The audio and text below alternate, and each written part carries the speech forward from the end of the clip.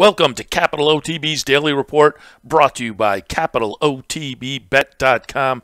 If you're not already a member, look it up. Find out all the information. Easy to sign up, plenty of bells and whistles if you become a member. CapitalOTBBet.com. More information at CapitalOTB.com. This is the Daily Report for Wednesday, March 24th. Thanks for joining us.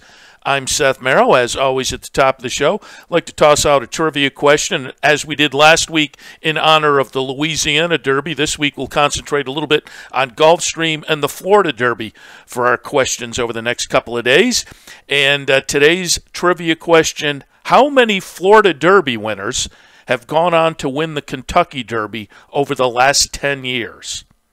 How many Florida Derby winners have won the Kentucky Derby over the last 10 years? Lock in your answer. We will give you the correct answer at the end of the show. In the meantime, we're going to kick it off for this Wednesday, March 24th edition of the Daily Report. Mandaloun, Proxy looking to unwind on the far outside, then to the inside right and just as they come for home. Star in My Dreams from Obesos and Run Classic. They come down toward this final furlong. It's Hot Rod Charlie and Midnight Bourbon needs to lift. Hot Rod Charlie finding for Joel Rosario. They come past the 16th. Hot Rod Charlie just holds Midnight Bourbon, and rattling home is Obesos. It's Hot Rod Charlie to win the TwinSpires.com Louisiana Derby. Second photo, Midnight Bourbon and Obesos close. Proxy finished fourth. That was Hot Rod Charlie getting it done in the Louisiana Derby, invading from Southern California. Midnight Bourbon holds on for second. Obesos, a nice late run at 28-1 to be third. Proxy fourth, a little bit disappointing, very disappointing, as the 6-5 favorite Mandaloun runs sixth in there.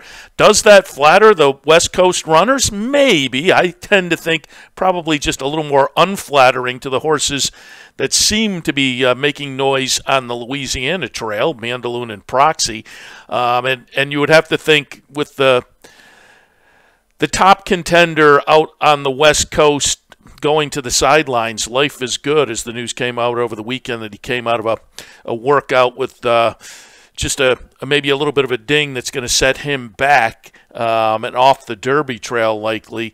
It seems like on balance, yeah, Hot Rod Charlie invades from Southern California, but I think on balance it was probably a little more negative for the Fairgrounds Trail than it was positive for the Southern California runners. We'll see, but you would have to think Essential Quality and Greatest Honor probably, given the situation with Life is Good, move up now. Speaking of that, there is another Kentucky Derby pool coming up on this coming weekend, and I'm just looking at the morning line for the next Kentucky Derby pool, Future Pool 5, and sure enough, Essential Quality 3-1, Greatest Honor 4-1. So they are taking the action. Hot Rod Charlie 6-1. You could have gotten Hot Rod Charlie a couple of weeks ago in Pool 4 for 53-1. So if you jumped on board and grabbed that, then you were very happy with the results on Saturday. On the flip side of that, Mandaloun in the last pool, Pool 4, was 17-1.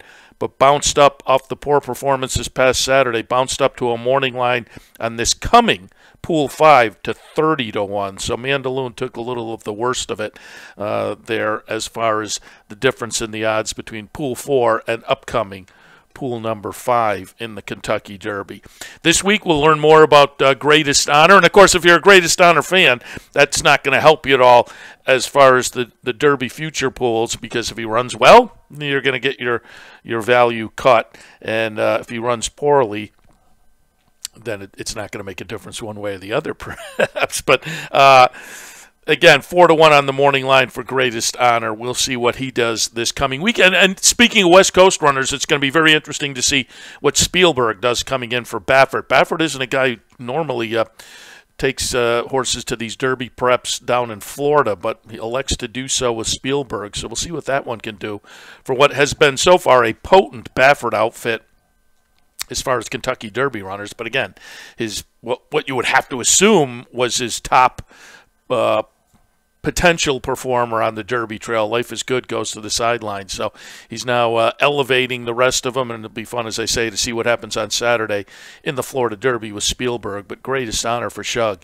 Clearly going to be the one that everybody is looking at. So we'll have more conversation about the Florida Derby over the next few days. Also coming up on the weekend, Dubai World Cup. Nice undercard there. Plenty of American runners that will have to look forward to and to root for over there. Always a fun day. International racing always offers some value because it's a puzzle. Handicapping horses coming in from different venues, and over there in Dubai, it's always a top-class group of runners heading to all of the fields over there, and this year is no exception with what looks like some big fields in the majority of the stakes races on Dubai World Cup Day coming up on Saturday. As far as Wednesday, at Capital OTB, Capital OTB TV, we will be, first of all, let me mention, featuring some nighttime thoroughbred racing, Capital OTB TV, capitalotbbet.com. So keep that in mind if you're playing on Saturday. But we'll be looking at, on the TV side, Gulfstream, Tampa, Parks, Saratoga Harness at about noontime. We'll kick off on the sulky side of things. Penn National a little bit later on as far as nighttime. Also, Turfway and Charlestown. So some nice action coming up on Wednesday at Capital OTB. Do want to hit you with some of the promos that are coming up at Capital OTB, and do want to mention, since I talked about the Dubai World Cup, if you're in the Albany area, you'd like to watch that racing and enjoy some friends around to root with, maybe, you can come on down to the Clubhouse Racebook, because we will be opening our doors on Saturday at 9 a.m. at the Clubhouse Racebook for Dubai World Cup action. That's 711 Central Avenue in Albany. Wednesday night, nighttime thoroughbred racing available, and you get a 2% thoroughbred bonus if you're a member of the Players Rewards program. There's some restrictions. Check out the website, capitalotb.com, for more information. Thursday, an online pick four bankroll. I'll be playing a early and a late pick four at Gulfstream on Thursday on behalf of the bankroll team. Last time we did it, a week and a half or so ago, managed to put a little money in everybody's pocket. We will try to do it again on Thursday. Check out the website to put your name in the hat to potentially get on the team. Thursday, there's also a $100 online, $100 knockout challenge actually at the Clubhouse Racebook on Thursday. So come on down to the Racebook to take advantage of that. Friday, we'll spin the prize wheel at the Racebook. If you come down, you put your name in the hat. Folks are randomly selected throughout the afternoon to spin the wheel. There are vouchers and there's some merchandise on the wheel. It's always a lot of fun. Prize wheel day, Friday at the Clubhouse Racebook.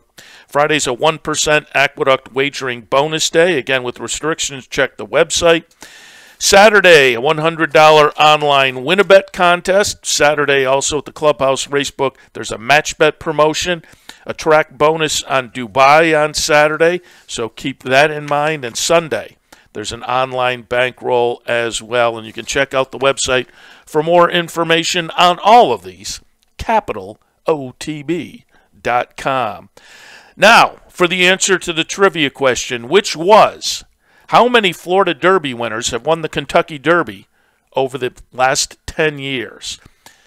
Well, lock in your answer. It's between 0 and 10, so I'm not giving you a multiple choice today. Normally, I'll give some hints with a multiple choice, but come on, pick a number. Pick a number, and we'll lock you into that. So lock in your number, and we'll give you the answer right after this, which is the stretch run of the last horse that won both the Kentucky Derby and the Florida Derby. And it is Always Dreaming in front. Always Dreaming with Battle of Midway a length and a half behind as they come into the final furlong. Looking at Lee is making a bid now through on the inside up into second. Always Dreaming with a 2.5 length lead at 16th to go. Looking at Lee is second. Then comes Battle of Midway, Classic Empire. They're coming to the line and the dream comes true. Always Dreaming has won the Kentucky Derby. That was Always Dreaming, winning the 2017 Kentucky Derby. He also won the Florida Derby that year. In the past 10 years, Nyquist in 2016 made the Florida Derby, Kentucky Derby double. and Orb did it in 2013. So there have been 3 winners of the Kentucky Derby that also won the Florida Derby over the past 10 years. Now, there is an asterisk because 2019, Maximum Security did come under the finish line first, but was subsequently disqualified. So 3 official winners over the last 10 years. Always Dreaming, Nyquist, Orb, doubling up Florida Derby and Kentucky Derby. We'll see if this year's winner can do it, and we'll know who has the potential to do it by winning the Florida Derby. We'll find that out this weekend. Looking forward to the card down at Gulfstream, which looks like it's going to be a lot of fun. All right, I'm going to wrap it up for this Wednesday edition of the Daily Report. Happy to have you tune in. We are brought to you again by CapitalOTBBet.com, and as always, we'll see you tomorrow. Good luck.